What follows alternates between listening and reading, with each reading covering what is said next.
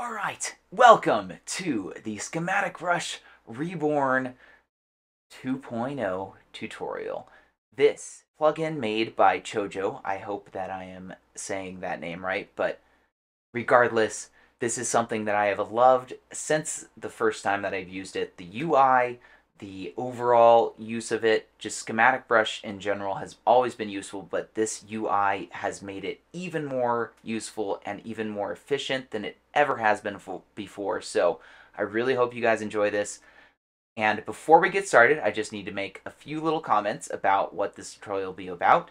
So to start, I am not going to be going over the add-on, which is Grid Selector, and I won't be going over within the plugin itself, and that includes the directories, which is just essentially folders that you can use within schematics and stuff, and the rejects, which is a whole can of worms that we won't get into just yet, weight, which is also really complicated and we won't get into that quite just yet, and filters, which is also, it adds a whole nother complexity to the brush that we don't need to get into quite yet, but we will get into all four of those things in a later tutorial that I will dub the advanced tutorial, because some of these things are just really complicated and you'll understand why once we get into it.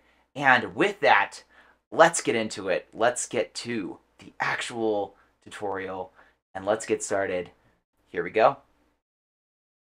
Alright, and before we can get into the actual schematic brush itself, we of course have to create the actual schematics, and in order to do that, for our sake, we want to try to keep the schematics as tight as possible to the edges, so as tight of a cube as you can make around the object you want to make. So we're going to go ahead and make sure our tops and our corners are all selected good, and we'll get into why that's important later on. So post 2.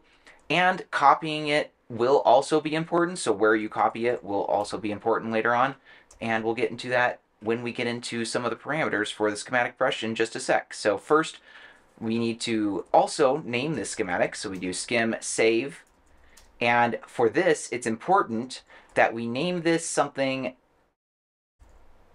with an underscore and a number. So this underscore number is important because if we want to be able to randomly rotate through the different schematics that we're creating with the same name, we can do that if we go ahead and give it an underscore and a number, and we'll show that in just a sec, again, once we get right into the schematic brush. But first, let's go ahead and save these other two trees, and we'll fast forward through that real quick.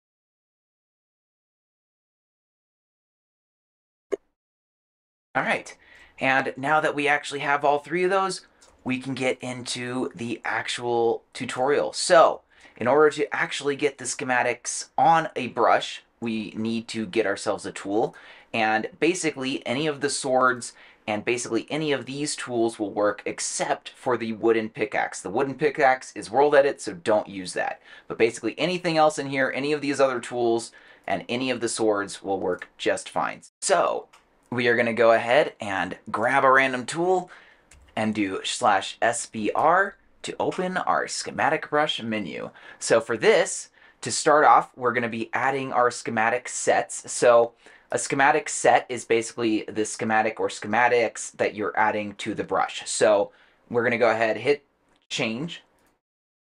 We're going to hit this change button to get into this secondary menu, and then we're going to hit add.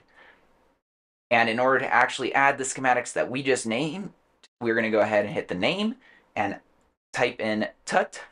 And I have a few different ones, but we just made tut. And in order to get all three of them randomly rotating, we're basically just going to do underscore star. And that gets rid of the number, and it basically says, I want to rotate through all three or all of the schematics that I made with an underscore and that name.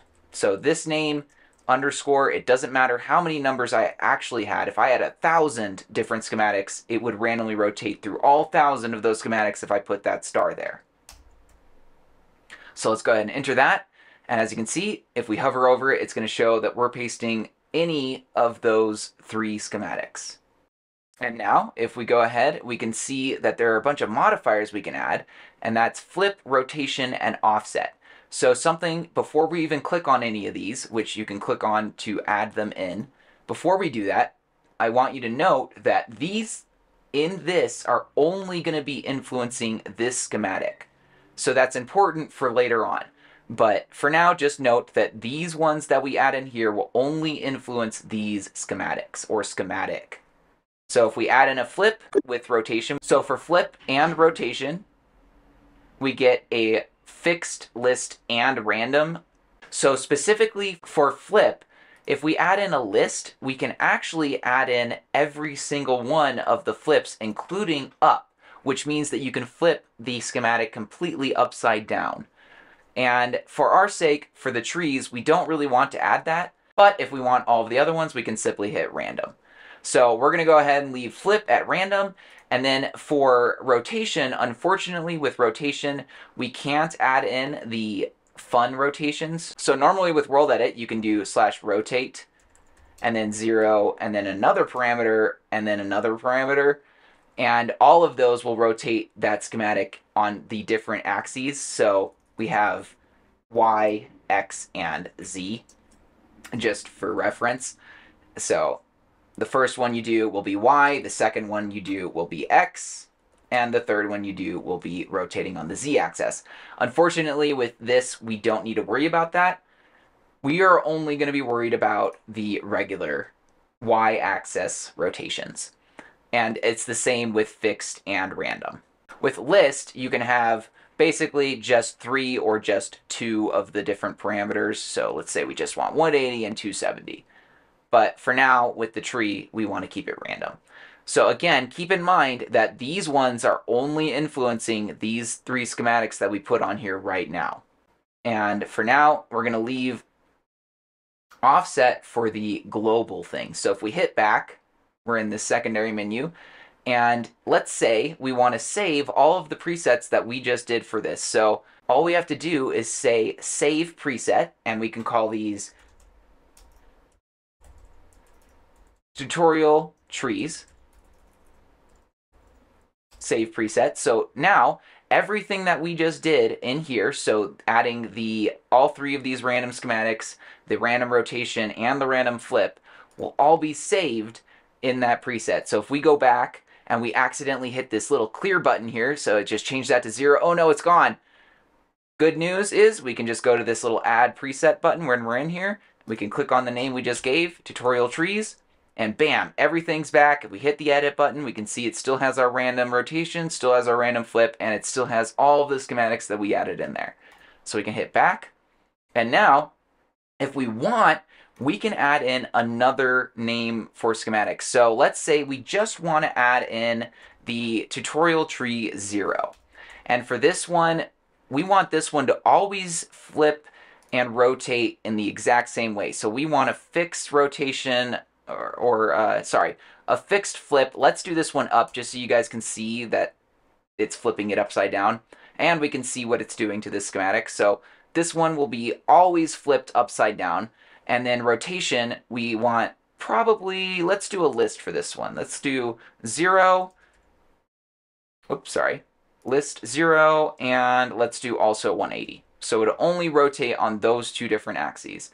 And if we go ahead and do back, now we have both of these, and we can also save a preset for these. So if we want both of these to appear at once, we can make a new saved preset for this called, let's say, tutorial trees _1.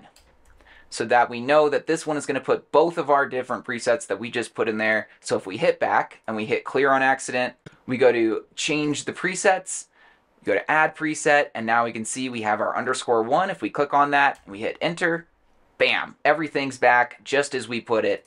Now, if we hit back, we're in the main menu. So now this is what I like to call the global menu, because everything in terms of modifiers that you put in here will influence both of the schematic sets or all of the schematic sets that you added.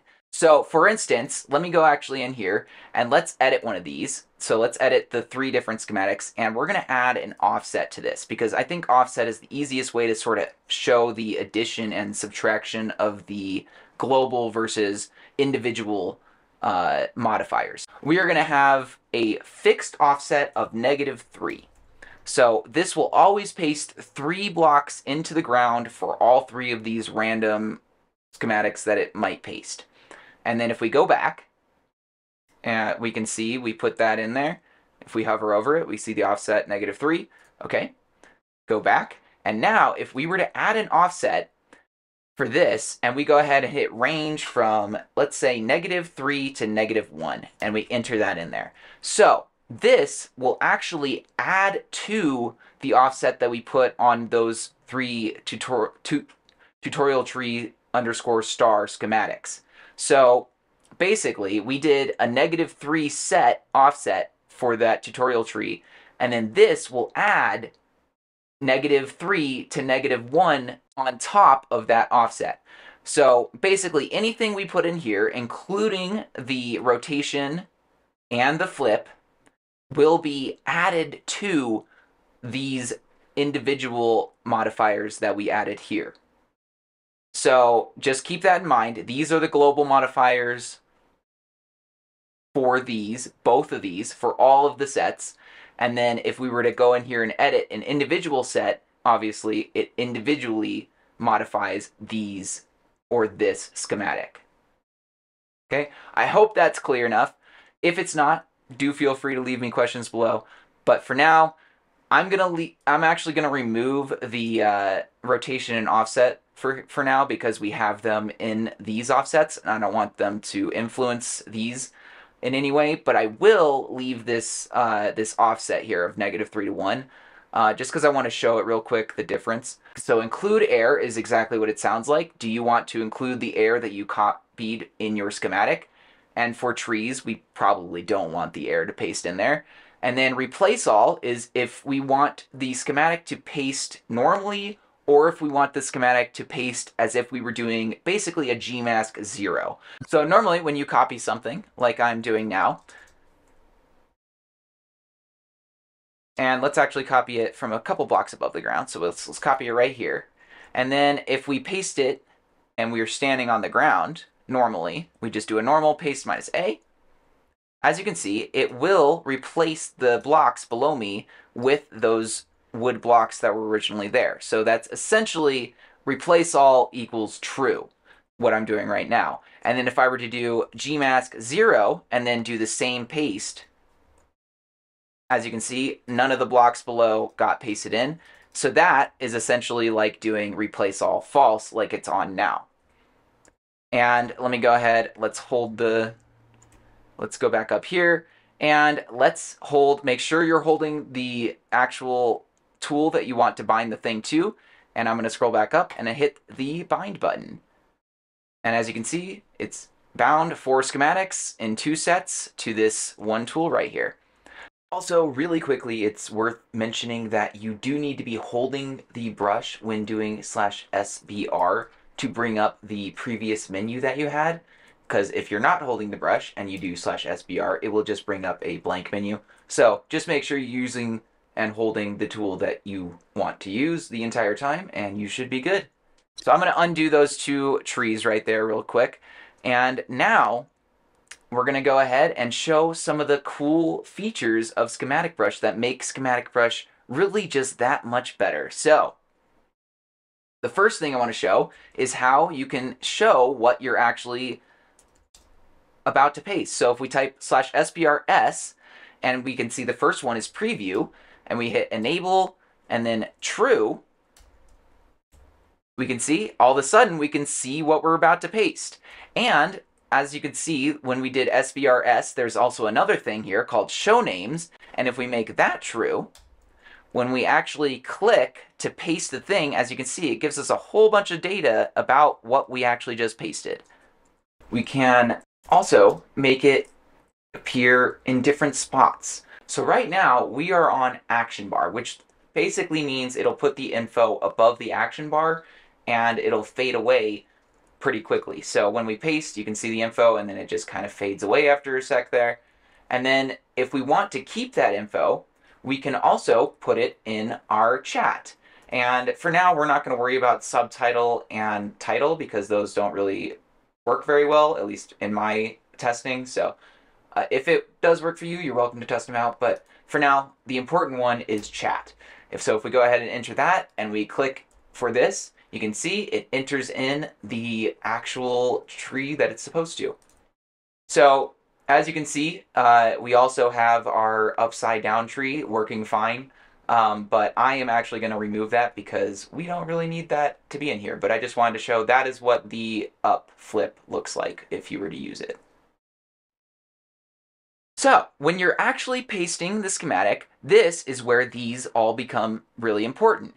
So the bottom is going to be the lower bound block, which will include the air that you selected. So let's say that we had selected this tree with a bunch of air below and a bunch of air above. So if we were to have selected this with a whole bunch of air above and below, if we had bottom selected, it would actually include the lowest air block. And then the opposite applies for top. It would include the highest air block. So essentially it includes air if you do top and bottom in your selection. So that's why we want to make our selections really neat and precise when we're actually selecting it. So that way, even if we do top and bottom, it doesn't really make much of a difference in our actual pasting of the schematics. And then with drop, that is essentially the same thing as bottom, except it doesn't include air. So it's going to paste from the lowest non-air block. And for this schematic that we made, it would essentially be these blocks right here that it will paste from. And then the opposite applies to raise. So it would be these top blocks that it would paste from. And then original and middle. So original is going to be where you copied that thing from. So if you copy it from here, that's where it's going to paste it from and calculate the offset and everything else off of. And then, of course, the last but not least, the middle is going to be the middlemost block of the schematic, and that does include air as well. And that is, again, why it is basically ideal to make your selections of your schematics as tight as possible without any huge air chunks on any axis. So now that we have our tool actually bound to our axe here, we can do the SBRS preview, enable true one more time. So we can see our tree. Nope. So a good opportunity now, because I just did SBRS preview true and it didn't show the preview. A good opportunity to show that you can also do /SBRA, and it gives you a whole bunch of different things that we can do here, but really all we want to do is go ahead and reload things. And then we can do /SBR. We can bind it again, and all of a sudden our preview is back. So if you're ever running into problems, debug is always an option with this tool as well. So figured I'd show that really quickly before we get into the really fun stuff, the shortcuts. And this is probably my favorite feature of this tool, besides being able to see where you're about to paste the schematic in the first place. So if we do /SBR really quickly, we can see in our sets we have a whole lot of different offsets and such, but what really matters is this offset right here. So if I make this offset a fixed one, fixed -3, so if we make it a fixed one of -3, and I go ahead and I try to hit Shift and F, which is supposed to be the thing that will change the offset of the schematic, as you can see, it's giving me a red thing saying this is not shiftable. And that's because it has to either be a list or a range. And essentially, in order for you to shift the offset, there basically has to be multiple offsets for it to shift to. So let's go back to our original one, so -3 to -1. And let's enter that in. As you can see, it just changed the thing in front of us. And let's make sure we hit bind. And now, if we hit Shift And I'm also hitting the space bar so I don't actually fly down, just so you know. But you don't actually have to be able to hit the space bar. So if we're on the ground and we hit shift, it will also work. So let's go ahead and show that. So if I'm just hitting shift and on the ground, as you can see, I'm hitting F. So holding shift and hitting F, you can see it's changing the offset every time I hit F. And then I'm going to go ahead and fly back up. If we go ahead and make this even more, so let's go ahead and do SBR again, just so we bring up the menu fresh. And let's go with a bit bigger of a range. So let's do -5 to -7. Or, sorry, let's do +2.